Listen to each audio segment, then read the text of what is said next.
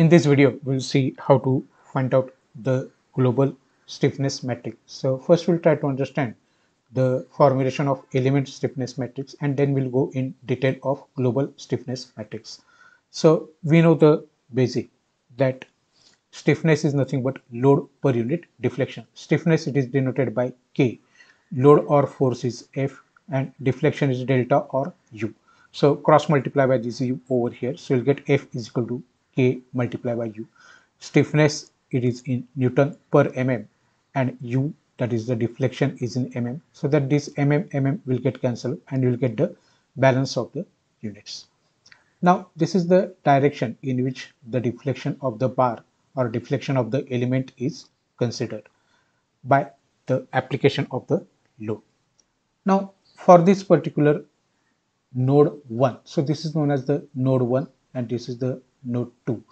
If we apply F is equal to Ku or K into delta U, then for node 1 it will be from 1 to 2. So deflection is K multiplied by U1 minus U2 multiplied by K inside the bracket. So it will be KU1 minus KU2.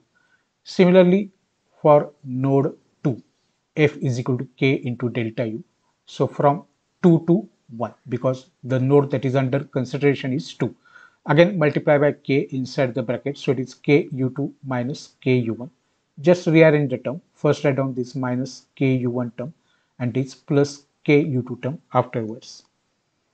Now degree of freedoms, number of nodes multiplied by number of direction. So number of nodes are 2, that is 1 and 2. So element 1, element is always represented by the circle. The element is formed by 2 nodes, 1 and 2. So number of nodes are 2, and the deflection or the deformation is considered only in x direction. So number of directions are 1. So total degree of freedom of the system, they are 2, and therefore F is equal to K into U. So F vector is given by F1, F2. K is the stiffness, which will be the coefficient of U1 and U2 over here. So coefficient of U1 is K. Here it is minus K. Here minus K is the coefficient of U1 and K is the coefficient of U2. So this U is U1, U2. So vector U is given by U1, U2. So F1 and F2, this particular formulation of F1 and F2 is represented in the vector and matrix form over here. So F1 will be equal to KU1 minus KU2. F2 will be equal to minus KU1 plus KU2 according to the matrix multiplication. Now this concept is very, very important for the formulation of the global stiffness matrix.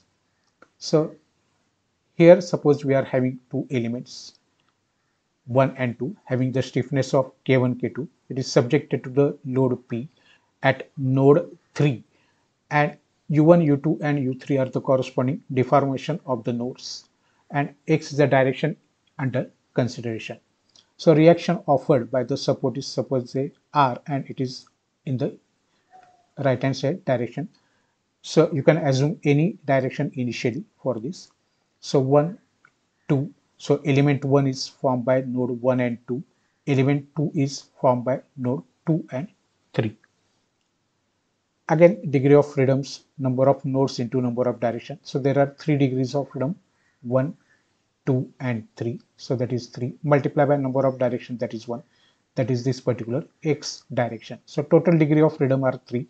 So our matrix will be of 3 by 3 form. Now for element 1 and for element 2, what you will have over here is that for element 1, as it is between 1 and 2, we can say that the element stiffness matrix is given by K1 minus K1 minus K1 K1 for the node 1 and 2. As there is the degree of freedom, they are 3, so it should be 3 by 3 matrix. So there is no element in the third row and third column. So all zeros are placed over here. Similarly, element 2, it lies between 2 and 3 having stiffness of K2. So for element 2, matrix K2 will be equal to K2 minus K2 minus K2 K2, but it is between nodes 2 and 3. the element 2 is between nodes 2 and 3.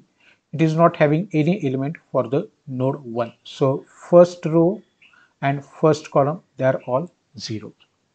So global stiffness matrix will be given by K1 plus K2. Matrix K1, this is the entire matrix K1 and this is the entire matrix K2. So we have to add the corresponding elements of these matrices. So K1 plus 0, that is then minus K1 plus 0, then 0 plus 0 and so on. So in this way we can add the matrices. So K1 plus 0, then minus K1 plus 0, then 0 plus 0.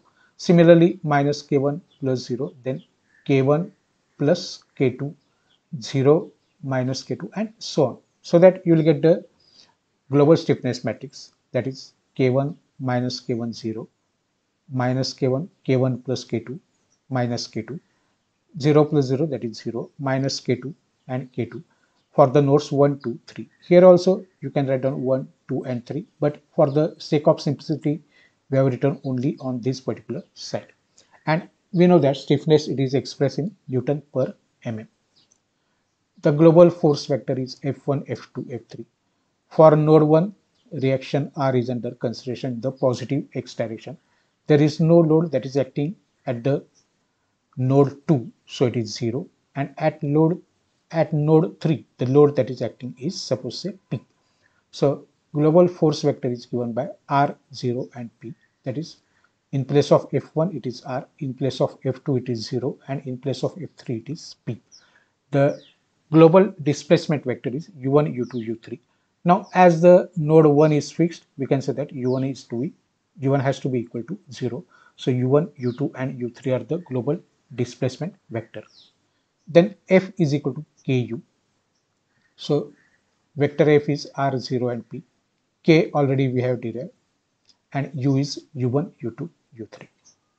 Now using this, first we will calculate the reaction R. So R will be equal to K1 U1 minus K1 U2 plus 0 U3. That is the first row and this particular column. The multiplication of this will give you the first equation.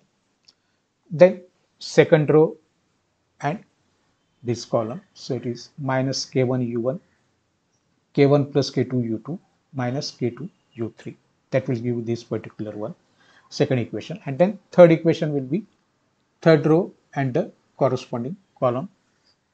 So 0 U1 minus K2 U2 plus K2 U3. So these are the three equations.